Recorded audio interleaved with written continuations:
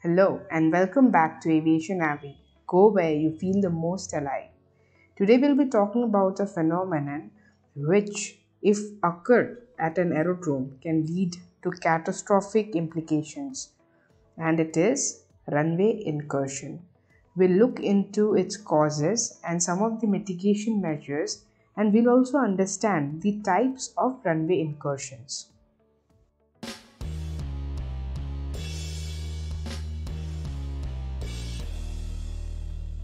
To understand runway incursion, we will be looking into ICAO NX-14 Aerodrome Design and Operations, ICAO NX-19 Safety Management, ICAO NX-13 Aircraft Accident and Incident Investigation, and DOC 9870, that is the Manual on Prevention of Runway Incursions. So let us start with the definition of runway incursion.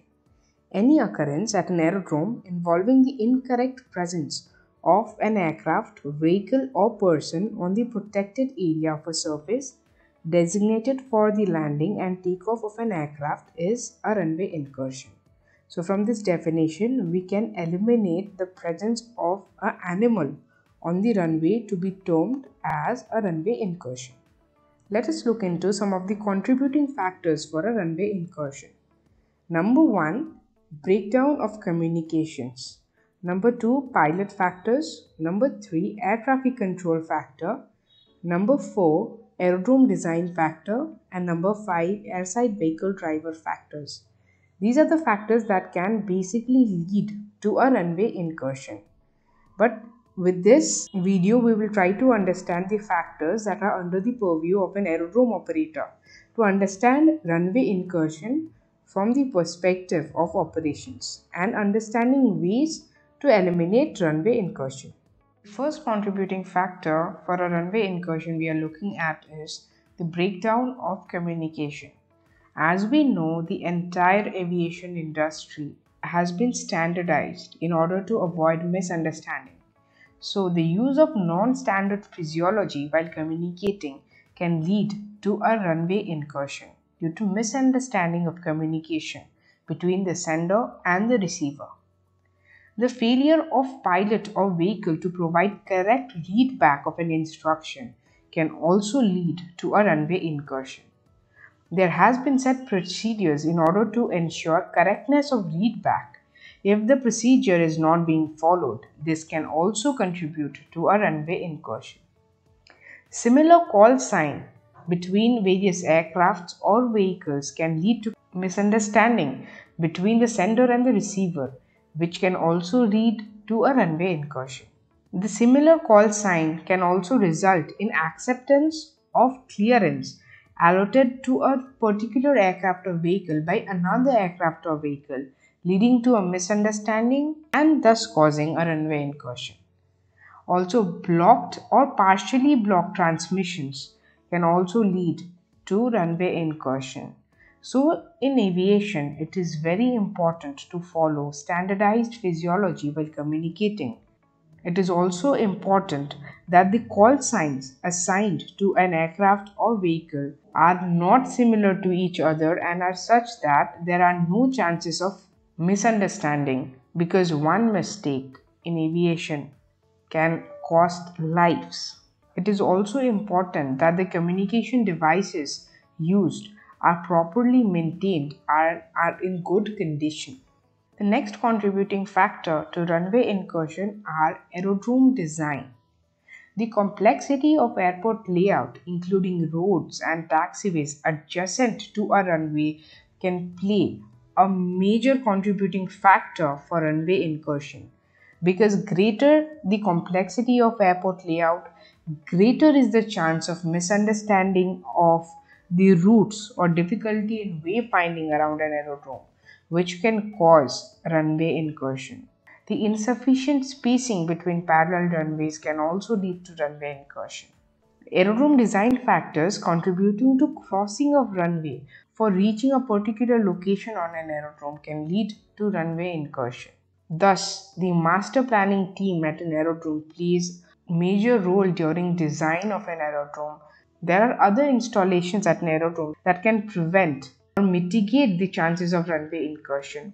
which are the installation of runway guard lights, which are bright yellow flashing lights on two sides of the taxiway leading to the runway, which are used to caution the pilot or vehicle drivers that they are about to enter an active runway. The same role is being played by the enhanced taxiway marking. The installation of automatic runway incursion warning system can also lead to the prevention of runway incursion. The next contributing factor we are looking at is the airside vehicle driver factors. The failure to obtain clearance before entering a runway by vehicle operators can lead to a runway incursion. It is very important for the vehicle drivers operating at airside to comply with ATC instructions. There can be no communication errors that can be tolerated here. All the vehicle operators at airside must be trained on driving at airside. They must be trained on using RT equipment, and they must also be familiarized with the aerodrome topology in order to avoid chances of runway incursion. They must have the knowledge of aerodrome signs and markings. In order to prevent runway incursion, they may also be provided maps for reference inside their vehicles in order to enhance the situational awareness while driving at an aerodrome. Based on the severity of runway incursions are categorized into four categories: Category A, B, C, and D. There are a number of factors that are considered while categorizing runway incursion based on the severity, which are: number one, the available reaction time for either party involved, like the pilot or the vehicle operator.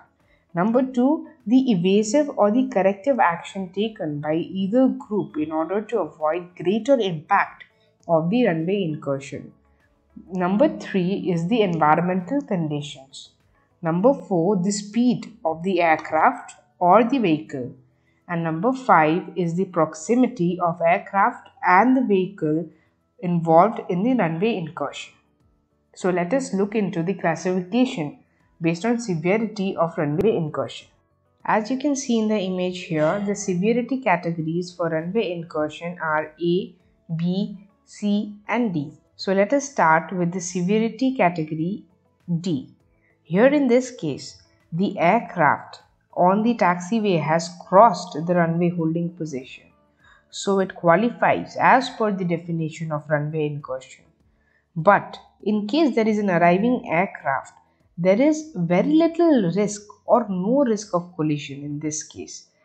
So this particular situation here can qualify for category D of severity of runway incursion.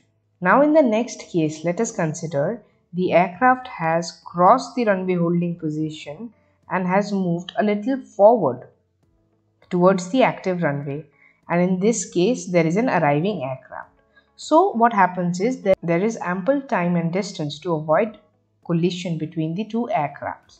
So this particular situation qualifies for category C of severity of runway incursion. The next case being the aircraft on the taxiway has crossed the runway holding position and has moved near to the active runway, and again there is an arriving aircraft.